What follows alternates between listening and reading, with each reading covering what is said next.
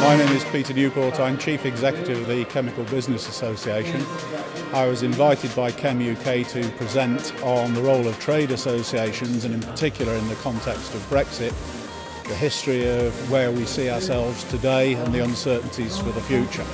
That there's continued uncertainty for the chemical industry, which is particularly unwelcome, but we are where the industry is, and unfortunately it's a political issue that has to be solved. Until there's some sort of agreement there, we're not going to know the future.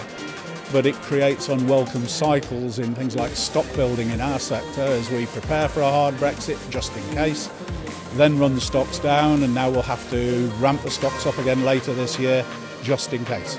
I think they help to communicate some of the key issues facing the industry at the current time, and also a number of key solutions as well. There are various vendors of services and equipment here that are talking to what it is they can provide to help improve health, safety, security and environmental performance of the sector.